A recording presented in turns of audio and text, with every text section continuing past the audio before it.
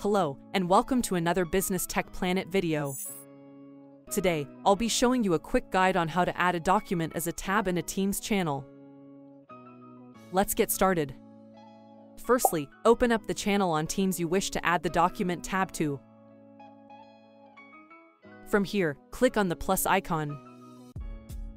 Then, select the document type. If you want to add a Word file, for example, then select Word.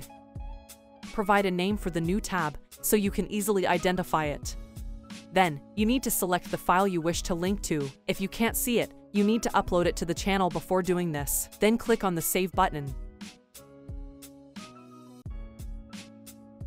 Now you should see that your file has now appeared as a tab on the channel. You can easily navigate back and forth to it and edit the file as needed.